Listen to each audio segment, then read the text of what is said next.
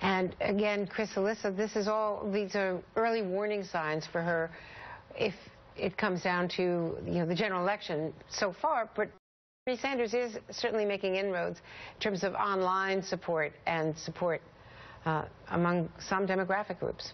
Yeah, he's shown, I think, Andrea, that he'll be a credible sort of alternative. At the same time, unless she stumbles very badly, I don't think we're talking about Bernie Sanders being all that competitive. I do think, though, that 52% don't view her honest and trustworthy number is hugely important. It's been echoed by lots of other polls asking that same question. And as she goes forward in the general election, that's a hard thing to solve.